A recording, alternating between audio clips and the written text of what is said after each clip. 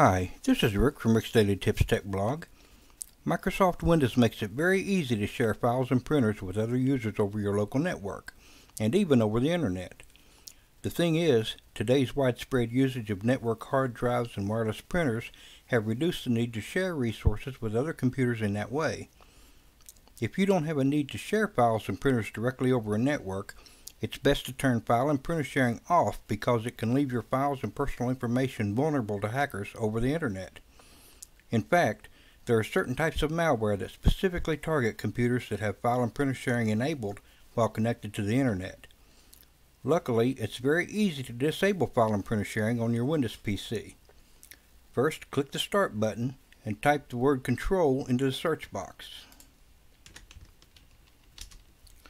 And now, click Control Panel. Find the Network and Internet section and click View Network Status and Tasks.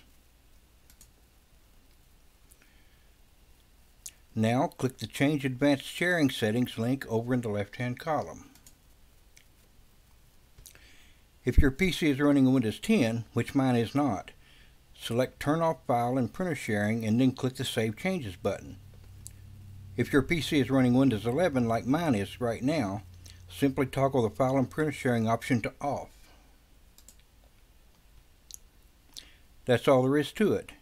Now you won't have to worry about hackers accessing the files on your computer's hard drive via Windows file and printer sharing feature. If you found this tip useful, you could really help me out by hitting like and subscribe. Thanks a bunch.